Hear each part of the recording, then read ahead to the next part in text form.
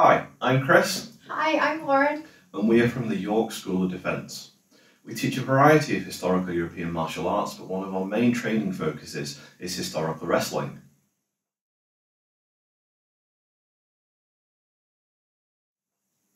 "500 years ago, King Henry VIII of England and King Francis I of France met to celebrate peace between their nations.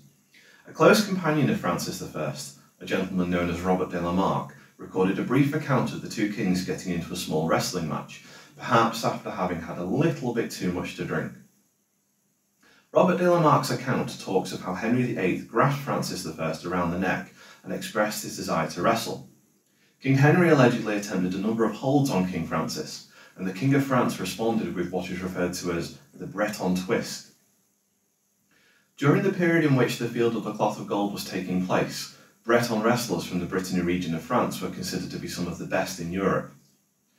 Unfortunately, there are no surviving 15th and 16th century texts that tell us precisely what the Breton twist actually is, so we have used other sources from the same period and have put together our own interpretation of how this snippet of wrestling history may have potentially played out.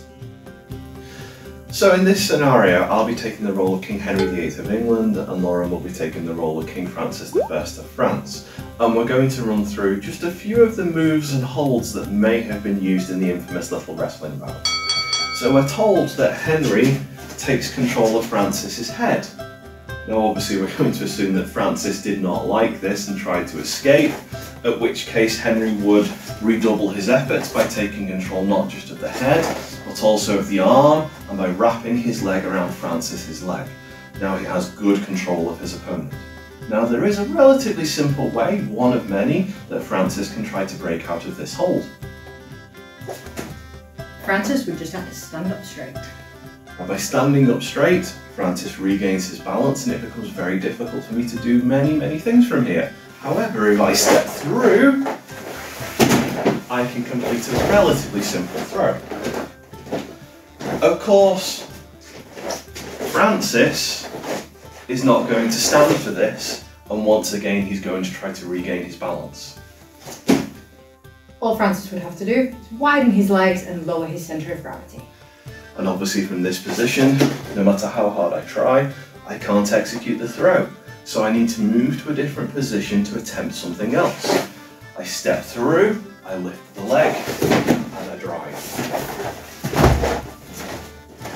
Now if we return to this position, obviously Francis is going to have to find a way to reverse things. So, all Francis would do, grab the arm, push it up and out of the way, turn himself around, and throw.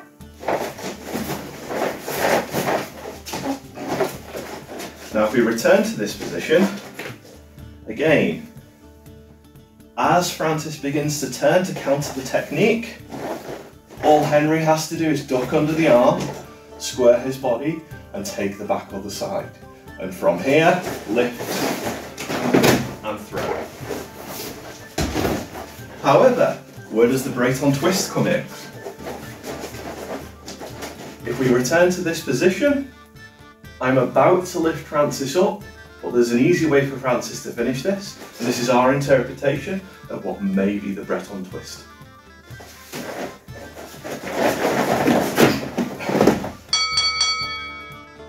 So, that is our interpretation of how the infamous little wrestling bout may have gone. If you have thoughts or comments, please subscribe and add to the comments section below. There is lots more content about Tudor power and glory across the Royal Armoury's social media channels. Thank you very much.